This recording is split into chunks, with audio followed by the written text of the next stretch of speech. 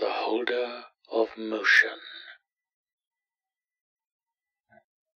Seeker, turn around right now if you do not have at least the torch of truth embedded firm and deep behind your eyes.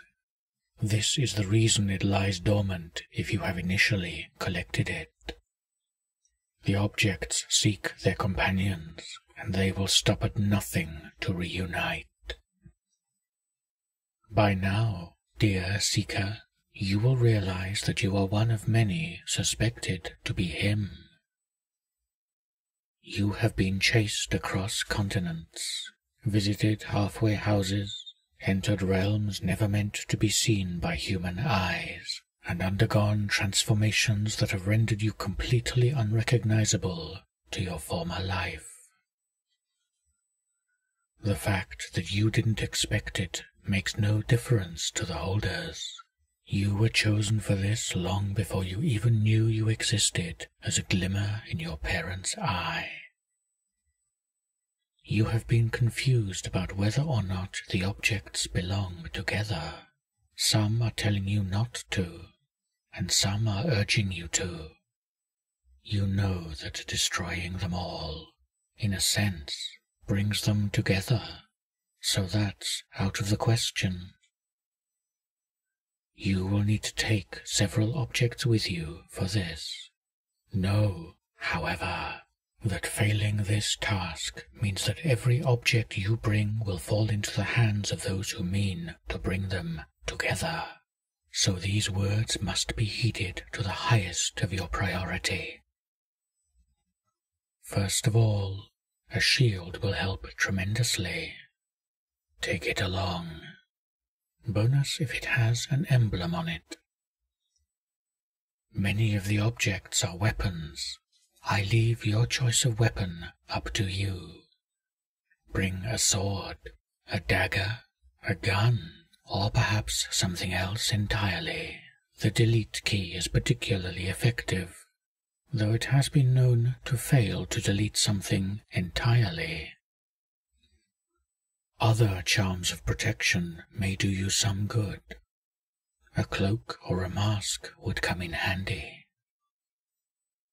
If you possess some of the darker, more evil objects, take them along.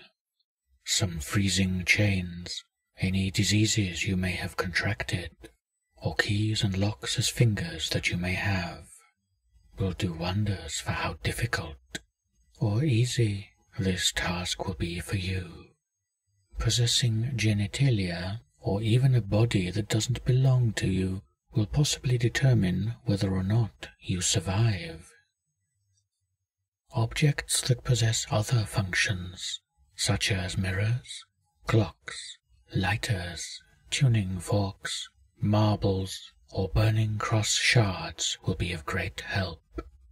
If you're sitting on a throne, this is one of many times you must address your legion.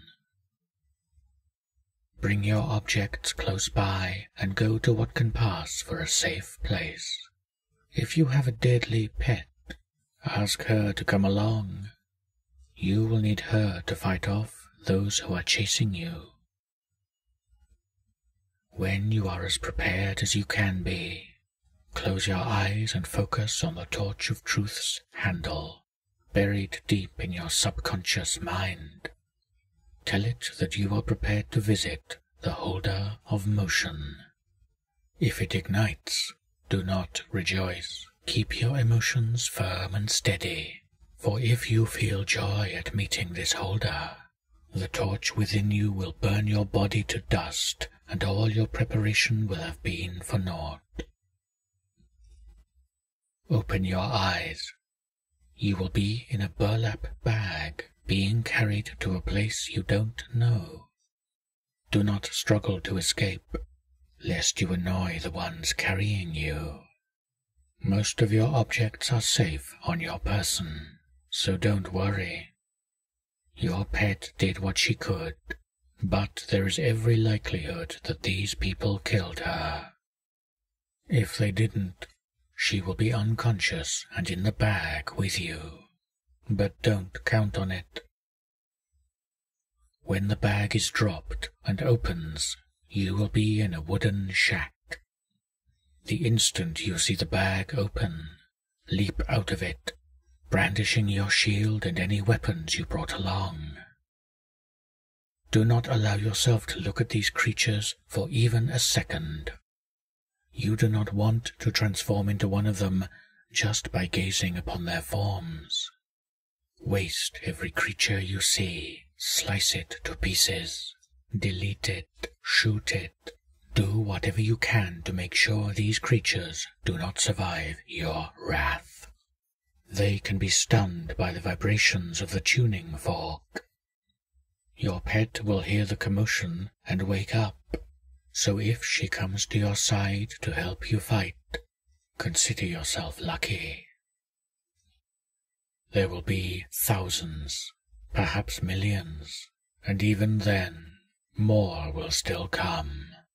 A tiny portion of the true legion has been alerted to your presence.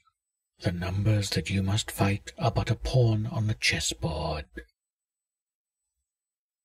After an eternity of fighting, a young girl will scream.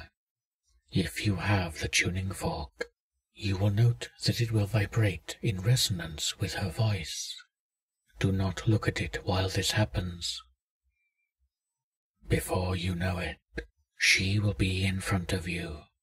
Crying, she will ask you, "Why do you collect them?" And you must answer, "Because you need me to." She will scream out in pain as her heart explodes. Do not look away from this, because that will resurrect every creature you have killed on your way to visit the holder. There will be a ladder rung protruding from the cavity in her chest. Take it. The rung is object 530 or 538. Do not look for the ladder unless you are bringing them together.